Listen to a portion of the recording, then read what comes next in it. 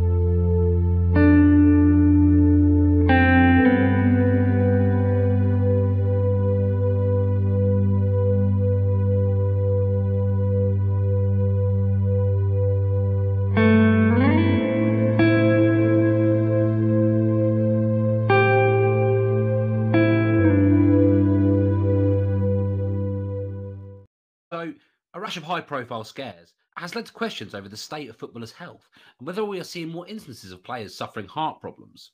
This week brought more disturbing news for football. On Wednesday night, Adam Traore of Sheriff Tiraspol fell to the ground whilst clutching his chest during the Champions League game with Real Madrid. The Malian winger remained conscious and was eventually helped off the pitch, although there have been no further reports on what caused the worrying incident. In England's second-tier championship on Tuesday, there were similar fears when Sheffield United player John Fleck crumpled to the ground during a match with Reading. The Scotland international received about 10 minutes of medical treatment before being helped off the pitch, also being given oxygen. The 30-year-old was taken to hospital but has since been released. On Wednesday, Charlie Wyke of third-tier team Wigan Athletic collapsed during training. It's since come out that Charlie hasn't had the VAX. The 3 cases within a space of a week are merely the latest to trouble football circles. Even bigger news at the end of October involved Barcelona forward Sergio Aguero. The Argentine pulled up during a Liga game against Alaves, complaining of severe chest pains and dizziness. Initial reports said that Aguero had been diagnosed with heart arrhythmia and would be out for at least 3 months, although it has since been suggested that the 33-year-old may have to retire from football. The rash cases and the context of the pandemic in which they have occurred have thrown up obvious questions regarding the virus and the VAX rolled out to combat it. This week, former England striker Trevor Sinclair openly asked if the VAX was to blame. For anyone who's VAX hesitant, it perhaps seems an obvious question to ask. So Trevor said, "Everyone I speak to about these heart problems suffered by footballers, which worryingly seem to be happening more regularly, are they linked to the virus VAX or not?" Somebody commented to this tweet, "Who knows, Trevor? We wouldn't know because they cut you off on TalkSport for even asking," which is the thing. He was a commentator on TalkSport when this happened, and he reported live. Well, lots of people wanted to know if he's had and then he was cut off. So my question is why can't we ask questions around this? Why is it being censored? Simon, we can expect at this time. I think everyone wants to know if he's had the COVID vaccine. After this happened, and after he got a lot of backlash for even, questioning it, and this happening on air, he put out a tweet and it said, "I appreciate all the support I've received over the last few days. I have 3 sons that play football for a living, plus I run my own football academy with 50 plus young adults. So it matters to me from a father and duty of care stance that I ask these important questions." Absolutely, Trevor. And thank you for asking these questions that people don't dare ask. And when they do, apparently they get shut off, especially if they are on the mainstream media. They get cut off. We need to be asking these questions. And that's what this whole video is about. Should we be asking these questions? Do we need a, independent inquiry over this? Because these footballers, these, famous footballers, famous ex-footballers, or current footballers, are starting to ask these questions. They're starting to ask who's got the balls to ask this. They know something's wrong. It's not a case of, because people do collapse, and I will talk about this. People do collapse regularly in sport, on the field. This does happen. However, just the high-profile cases, let alone the frequency of them recently, just goes to show. And obviously, with these high-profile people within the football or soccer industry coming forward and putting out these tweets bravely to ask these questions and ask who else is going to ask these questions, that shows that this is not normal. That shows that this is something different. This is yes, it happens. It doesn't happen like this, and we need to ask questions around it. So not only did Trevor Sinclair say about this, but also Matthew Le Tissier was another one that is questioning this, and he said on his tweets, "Hey, at Fifth Pro," which is the FIFA Twitter handle, "are you not a little bit concerned about how many of your members are suffering heart problems during matches? If you are, what action are you taking on behalf of them?" That wasn't the only tweet that Matthew Le Tissier put out, as well as sharing not only Trevor's and Carl Keme's tweets. He also put this very notable tweet out saying, "How many more sports people need to collapse on the pitch before an investigation takes place?" The goalkeeper for Wolves, Carl Ikeme, also come forward speaking with this tweet saying, "Is anyone brave enough in football to ask why? Or shall we pretend that nothing's happening?" I have to really show my admiration for these three, high profile ex or current footballers for doing this, because they are getting a major backlash right now, as you could imagine. These questions need to be asked, and the science and data, which is insufficient either side of the fence, is there to say that these questions need to be asked. And just the fact that you're seeing this in the news and you're seeing this on the TV, and all footballers, all pro footballers are terrified right now, goes to show, that this is not normal. They were all aware. They've been in this profession a very long time, all their life, if not most their life, pretty much. I know about these collapses. I've had a family member collapse during a rugby match. I know that this stuff happens. It doesn't happen on this frequency. You don't see it in the mainstream to this frequency. We'll get into that more in a little while. But yeah, so big up to these three guys talking out. So what is myocarditis or pericarditis? They are conditions where you have inflammation of the heart. And the thing is studies have recently shown that one of the adverse side effects you could have from having the jab is these conditions. But also studies have shown recently that you can also have these side effects from catching the virus. Let's focus on the fact that this can be an adverse side effect from having the vaccine. If you look at the UK Gov website, it shows this information for healthcare professionals on myocarditis, pericarditis following having the jab.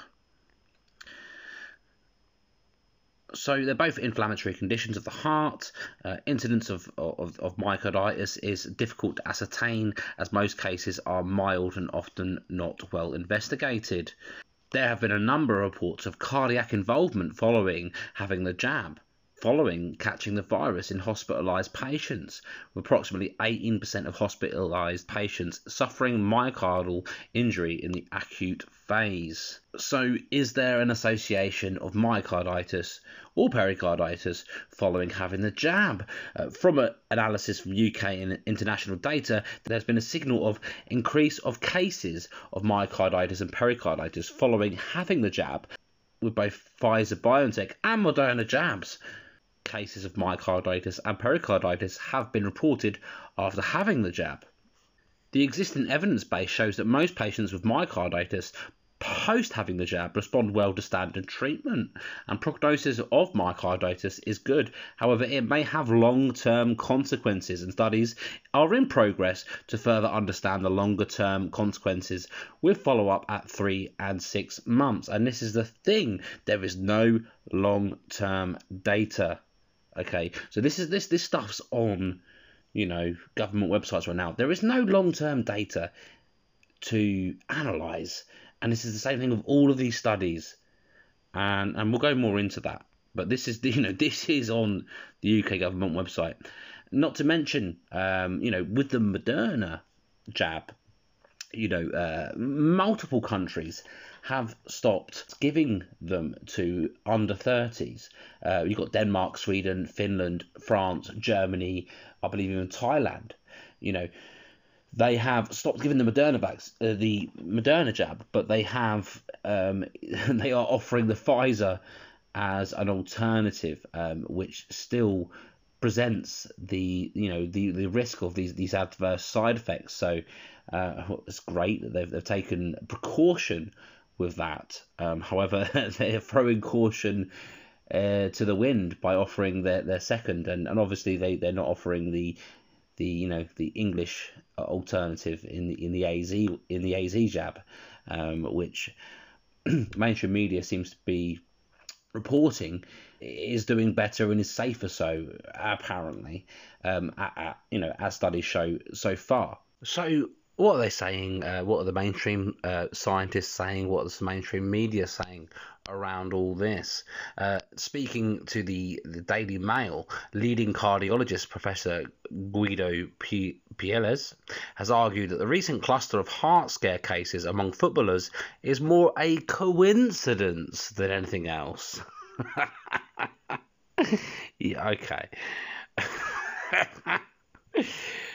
He says, I don't think that we could say this is suddenly increasing. I don't think it is increasing, particularly in football, he said. We'll get more into the figures around that in a minute. Footballers are certainly not the athletes that have the highest volume and intensity of training. Endurance runners, Tour de France cyclists and rowers, they are much longer. They train much longer hours. It cannot be said that in the last year or 2 years that they train more, but over the last 10 years, that is true. So footballers have a much higher intensity of training these days, and that's something that this article will go on to say as another possible excuse for this happening. The first one you can see there is a professor saying that this is mere coincidence. Okay, all right then. And then the next thing is the game has got a lot faster, but also people are fitter. You play football in Premier League, you have done since 7 or 8 years old. So basically they're saying that demand on the human body to be a professional footballer is much higher these days. And this is another thing that's been said, is with having these risk factors, also adding intense physical exertion, as in with being a pro footballer, for instance, is possibly being a factor in these circumstances. So with the risk from having the jab and that giving you an inflamed heart, let's say, then having your job to physically exert to the excess, this could be then a contributing factor, of course, to these circumstances of these sports personalities, these people collapsing. So perhaps it is less likely or less prevalent in people that don't have to physically exert themselves in such excess as these professional athletes. And so you may see these cases more often in these people that put this extra pressure on their heart, whether it be that they've contracted a virus that makes it worse, or whether they've put something in their body that can make it worse. These people are perhaps more susceptible to having these adverse side effects. And they're saying people should not point the finger at these jabs. For me to say the jabs could be implicated would be the most irresponsible thing in the world. And I just don't get this, because you just don't have the data to say that. And there's so many people, and well, basically that is the norm, isn't it, right now? And I think we should be asking questions. So he, in pointing to it, another reason being the intensity of the modern game, demands placed on players at the highest level, which I've just said about how the demands on being a pro athlete are greater these days. Okay, so then you've got these recent posts and this recent information that's been going around. Some of them saying 108 footballers, according to FIFA, have had these adverse reactions, these cardiac events, etc. I looked into that. There is no definitive evidence for that. So apart from obviously just mentioning it there, I'm just mentioning that this is stuff that's been floating around. So people are saying 108, right? Okay. I'm not going to go with that. I'm going to go with the evidence that I have seen with my own eyes.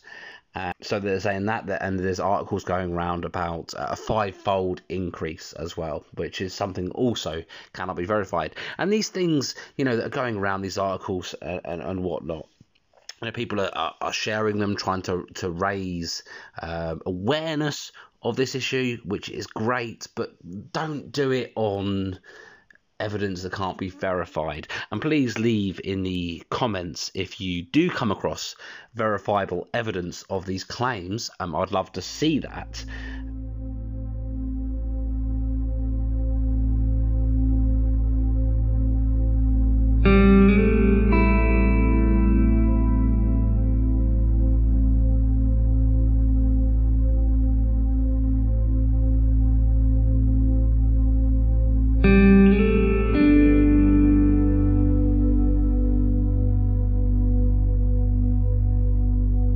Why Manny collapsed in the first place still isn't known.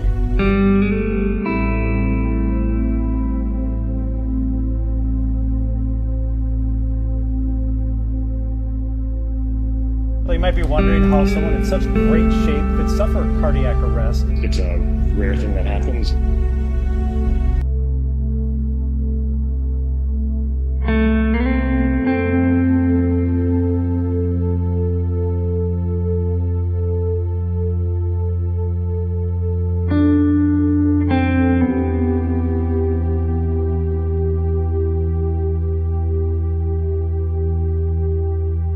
Condition is rare.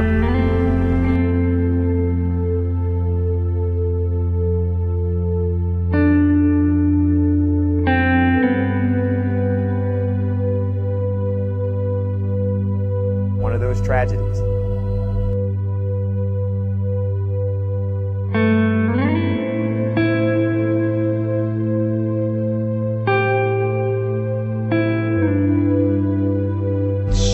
No. Before this race? Absolutely not. She felt like she was in the best shape of her life. That's incredible.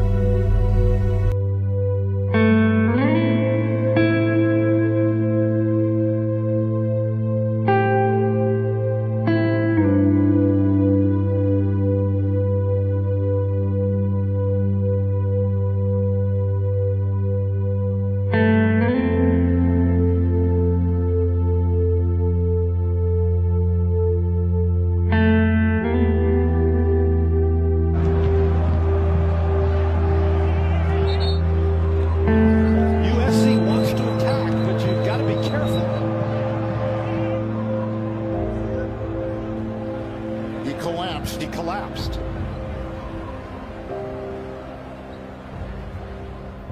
We have a player down. Something happened to one of the referees.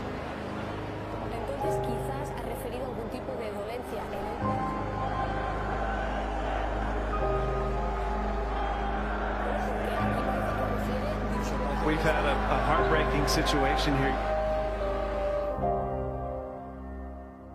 I got various articles sent to me to try and tell me what I was looking at is rubbish, and all of them I have problems with.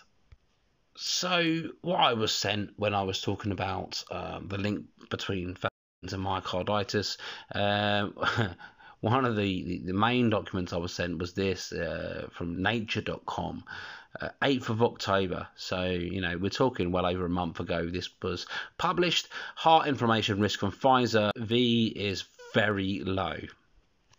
And this is what a lot of the studies are saying, but again, without any long-term data, especially when you're considering double V'd, you know, subjects. But anyway, 2 studies from Israel, and by the way, you know, they are one of the first to have rolled out their V program, and one of the first to be offering double Vs. So 2 studies from Israel quantify the risk of myocarditis following having the Pfizer shot, with one suggesting the chance of developing the condition is about 1 in 50,000. This is subjective, and I will tell you why. So this was sent to me, a very interesting article, and we need to take stock of this because this is research. You know, where there is no research out there, this is one study that is being done. So I can't underestimate that. And basically they're saying that the risk of developing you know, inflammation of the heart muscle is very low. That's the main takeaway that this study shows. A study from more than 5 million people in Israel that had received the Pfizer 136 developed myocarditis. It has the actual it has the the studies below. Okay, so what you can tell from these studies. So if you look at the first one, the first one talks about this one was done in Israel, and it was done amongst millions of people, 5.1 million people that are within a health program, right? And what it talks about is through these people. So if you can, obviously trust these figures, what it talks about is obviously having a comparison and doing this investigation on people that have had, as it states, at least one dose. So I should imagine, actually, especially with the timing of this, actually, there could be a lot of double vaxxed in there, but mainly these are these are subjects that have had one dose. So basically, the whole investigation is subjective. In fact, it's not very long. There you go. That's the end of it. There is no. This is the actual apparent, medical, publication of this investigation, and there is nothing there. There's an abstract background that gives some figures. There's a method there, and it's from December 2020 to May. So again, that doesn't actually capture, because I think it was February where they started rolling out in Israel and fact check this. They started rolling out the second jab there. So if you're talking May, February, March, April, May, you can still get a decent overall mix there. But let's just say if they're doing 5.1 million people, there is no data here, a medical article that's telling you what their findings were, if you can believe them. But 5.1 million Israelis fully immunized against coronavirus. It says had been fully immunized. That's the background. This is misleading, because I thought there was 5.1 million people that they had looked into. No. Let's go on to see how many they have. They've not told you how many people that they've tested. They've not told you how many people are in this. There's so many subjective issues, and I found this through all of these articles. And they're saying that people with at least one dose. Okay, well, it turns out that actually the second dose seems to be after people have the second dose that it ramps up a lot. The conclusion. Okay, the incidence of myocarditis, although low, increased after receipt of the Pfizer, particularly after the second dose among young male recipients. There you go. The clinical presentation of myocarditis after vaccination was usually mild. So that's the first study that they're using here. The other one was Israel Care Organization, which is this one. Again, it's talking about the possibility of getting myocarditis, an inflamed heart after having the vac. And they say basically they did an investigation of people who have had at least one dose again, right? But the conclusion: among patients in a large Israeli healthcare system who had received at least one dose of the Pfizer vaccine, estimated incidence of myocarditis was 2.13 cases in 100,000. The highest incident was among male patients between the ages of 16 and 29. Remember when I said that certain countries have stopped giving the Moderna vaccine? They should stop giving all vaccines to under 30s. I think that this is something that needs independent study. you know, without drawing conclusions, I'm giving, you know, my analysis of these medical reports. I'm no expert, but there is glaring, there's glaring inconsistencies with these medical reports, and you know, a real review, a real independent review needs to be conducted. So this is the main article that was put forward, you know, with a medical study around this, to try and, you know, say that, oh, yeah, but, you know, the risk is higher from contracting the disease to, you know, the risks that you know, and studies have shown this. No, there's no long-term data. So it's not irrelevant. You know, these studies are important. How much stock I give into them, how controlled or manipulated they could be, I don't know. But you know, they're certainly worth taking stock of. But this is by no means definitive. So you've got that. And then you have, you know, this whole football situation. You have the whole, you know, these people saying 5-fold increase, 108 people, FIFA, this, that, and the other. Again, as I said, you know, I can't verify that. So what information could I find, or what information was sent to me, in fact? Oh, I'm sure all of you out there listening to this love a fact-checking site. But actually, we couldn't easily find a fact-checking site, at least originating from an English language speaking country that wanted to deal with this at this time. But there is a German fact-checking site that has, and it says, you know, no, it doesn't prove a 50-fold increase in cardiac arrests in football. A statement that I've not, because I couldn't verify, that I've not stood behind. That doesn't change the facts that I do have. However, this article goes on to show that this misinformation, or as it seems being spread around, is in misinformation, misleading claims, whatnot. Again, let me state that spreading things that you think might be true can really damage your real questions. And I think that sometimes misinformation is peppered in, disguised as things that you think might help you, and you spread it and it makes you look like an idiot. You know what I mean? And then all of our questions for a lot of people become null and void. On there, you have where they talk about the FIFA register for sudden deaths and cardiac arrests. So this is where we're going to find out ultimately the information that, you know, will verify all of this, right? All of these footballers apparently dropping down dead. So this is what's sent to me as proof. And then you know, you click on the site. So, you know, if you look for FIFA, you know, sudden deaths and stuff, you know, oh, you might come across this site, but actually it's very hard to come across.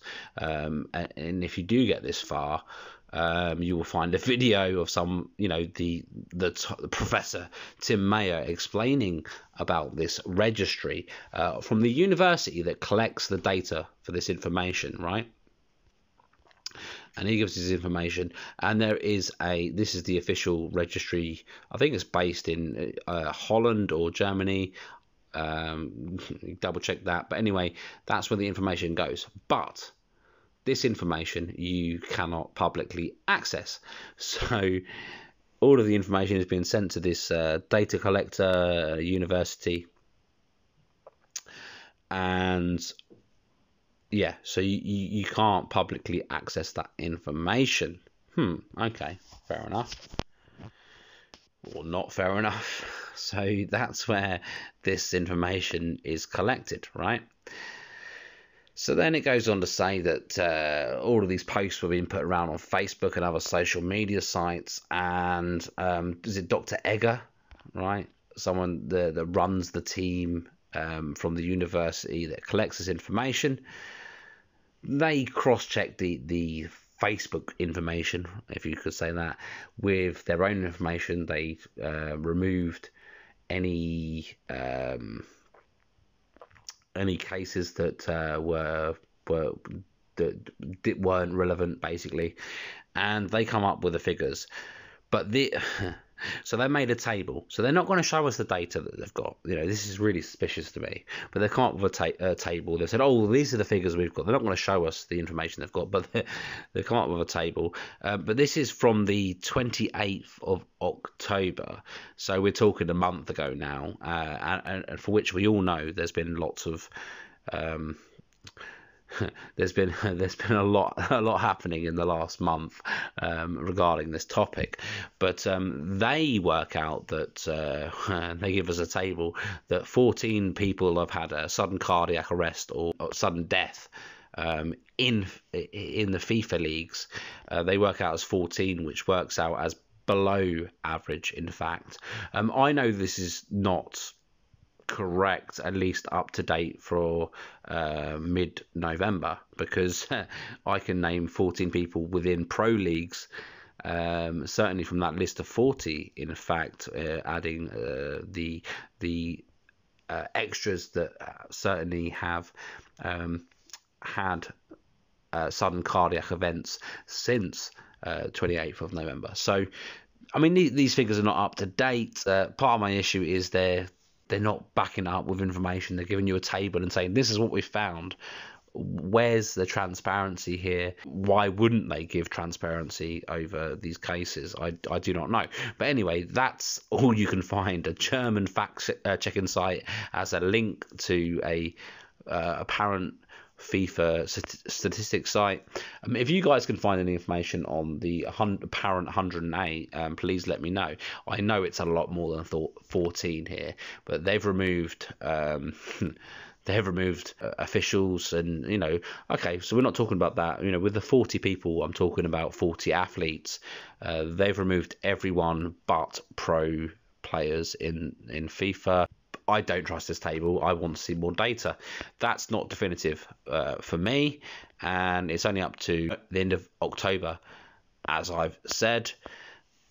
So yeah, it basically needs more data. And the thing is, with the the last article, I didn't show it, but with these case studies, these medical case studies, I didn't show it, but one of the main things it said as a conclusion was, we need more data. More data needed. A cardiologist at Baylor College of Medicine in Houston, Texas, says more data are needed to compare the risk of myocarditis between vaccinated and unvaccinated people under 12. But Bokert says it's possible that increased risk of myocarditis is clustered around puberty and adolescence, and this is one of the main kind of recurring factors that needs to be looked into. Is young people are seeming to have these. This seems to be prevalent in young people right now, and that is what's alerting. So with sports, most of these athletes are under 30 and they're having these problems, and so this could be an area that's in the public domain where it's easily seen publicly that this sort of stuff is going on, and with high profile footballers collapsing all the time, So yeah, basically the conclusion is more data is needed, and this is the main point that I'm making here. Something's going on, something needs to be looked into. There's not enough data either side of the fence. So one more thing that I want to talk about. I did see an article, this article here, about one of the athletes. I just want to put a spotlight on them. Florian Degury, world record holder in static breath holding free diving, diagnosed with myopericarditis after Pfizer vaccine, possible end of career. How messed up is that? This guy's career has been shattered. Florian Degury, currently the world's top static breath hold free diver, has been diagnosed with myocarditis and pericarditis 40 days following his second dose with the Pfizer. He is known for the fact he officially held his breath for 10 minutes and 30 seconds. Boy, that's long. Anyway, The elite freediver of French origin and based in Thailand experienced a significant decrease in his breath hold ability and went to a cardiologist who told him that it's a common side effect with the Pfizer vaccine. Damn, imagine your career being ruined like that. Basically, he gave a statement here. They just want to share my annoying experience after vaccine and perhaps some testimonials, similar stories around freedivers. Did you get better? After my second dose, I noticed that my heart rate was higher than normal and my breath hold capacities went down significantly.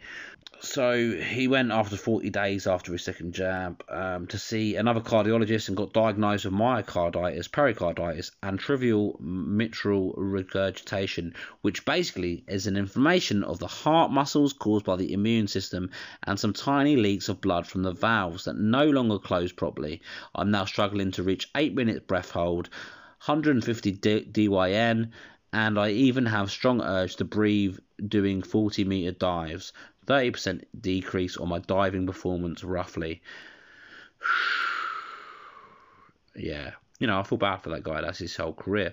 Basically, this whole situation needs investigating. It needs an independent inquiry.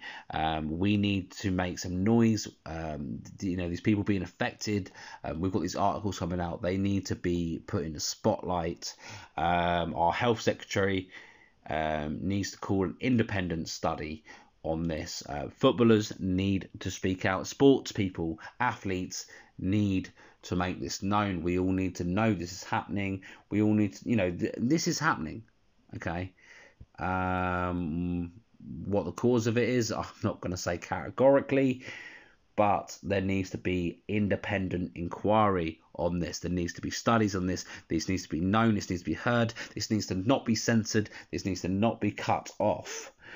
I am going to leave you now with a short clip from GB News, where a consultant cardiologist, you know, this is the only well-known news outlet that's speaking about this and is letting people talk on their stream, because you know, elsewhere it is censored, and I do not see a possible reason why this conversation that could not be had out in public.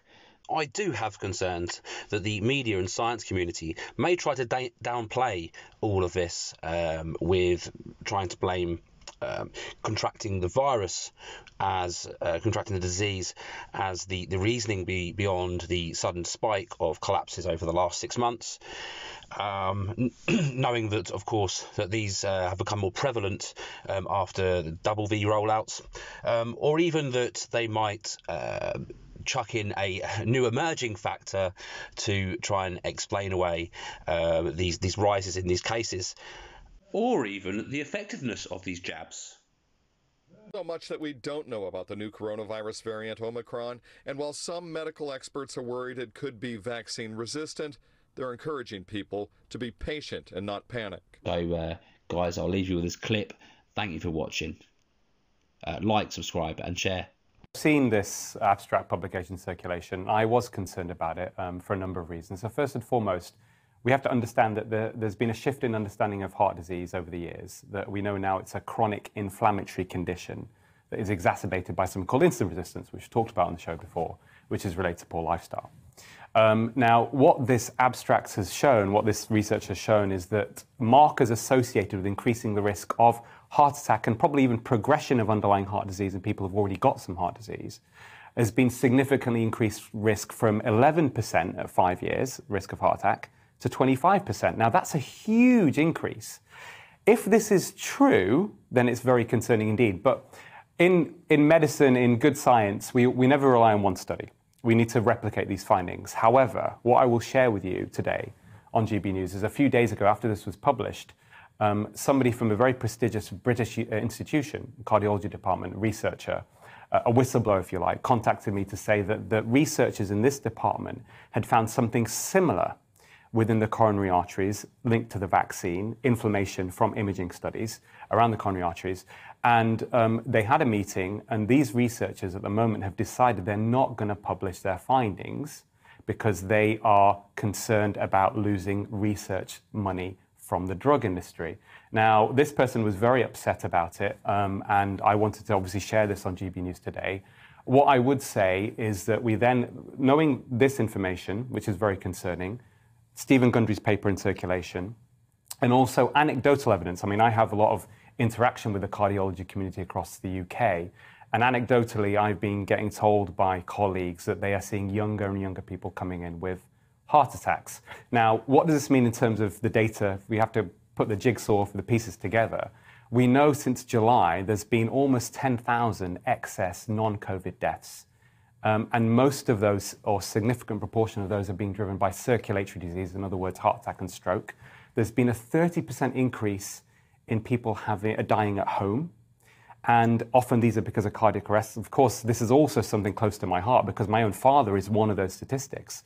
He had a cardiac arrest at home July the 26th, so when since this data has been collected.